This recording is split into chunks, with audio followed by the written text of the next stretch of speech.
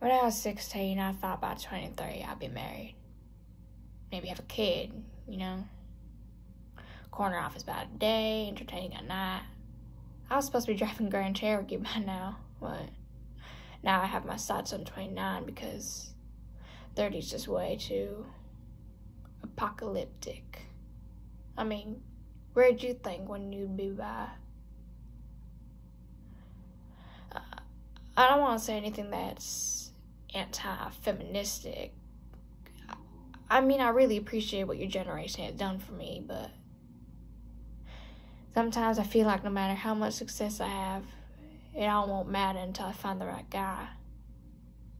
I don't know, I could have made it work. He just really fit the bill. My type, you know?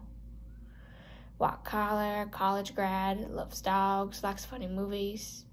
6'1", brown hair, kind eyes. Works in finance, but is outdoorsy, you know? But only on the weekends. I always imagine he would have a single syllable name like Matt or John or Dave. In a perfect world, he drives a Ford Runner, and the only thing he loves more than me is his golden lab.